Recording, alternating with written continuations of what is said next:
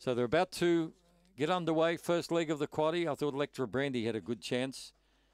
A brilliant winner last start at Mount Gambier, but has ability. The light's on, and the lure running for the first leg of the quaddie.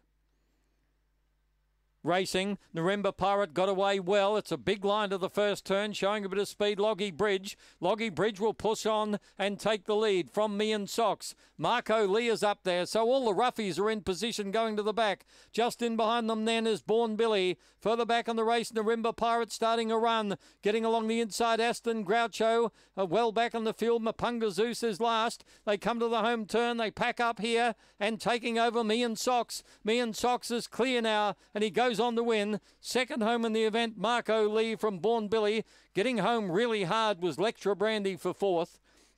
They're followed by Aston Groucho. Once again, the Rimba Pirate didn't go at Angle Park.